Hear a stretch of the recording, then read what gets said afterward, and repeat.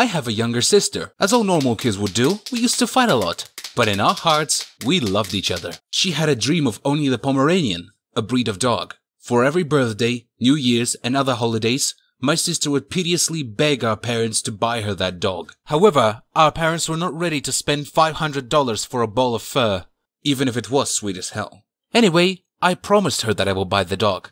Her happiness did not have limitations. However, I had to figure out how to get $500. At that time, my income was limited to little money, presents for holiday, pocket money, and spontaneous earnings like earnings from distributing flyers. It was winter outside, and freezing outside was not the best of the options. I already have had a negative experience in searching for jobs online, about which I will tell in one of the upcoming videos. This time, I stumbled upon an article about freelancing. The bottom line was that there were sites in which employers published tasks, all kind of, starting from creating an avatar for the Facebook group, up to developing AI for financial institutions. And users, who are freelancers, could accomplish tasks without leaving the house and earn money. I registered on a couple of websites on freelancing. Some even had screening tests to pass, which had questions like, which one is heavier, a kilogram of nails or 1,000 grams of cotton wool? The hardest thing I came across was having a 0 rating. Every freelancer has a rank.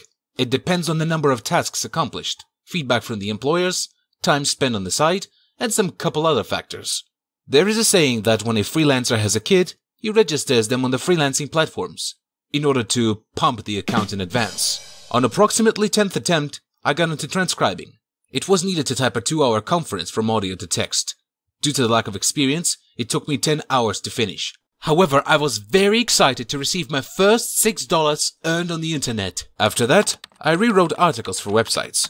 I rewrote text about plastic windows, video cards, construction materials with my own words. I taught about my articles in the school, and that year half of the class started to write essays on the topic similar to how to choose to plumb for summer homes. After a month, I had a pumped account with a lot of feedback.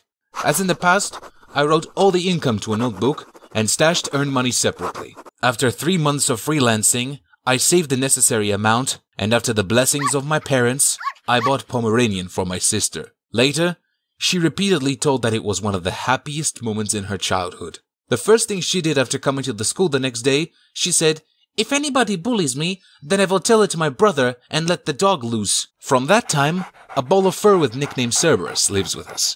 I learned a lot in freelancing. This includes animation because once I realized that for that it is possible to earn a lot more than transcribing the text. In my life, I had to distribute flyers again several times, but it was totally a different story. Tell in the comments, have you tried yourself in freelancing? What is your story? Your experience may be priceless, and the best comments, of course, we'll get into the next episode.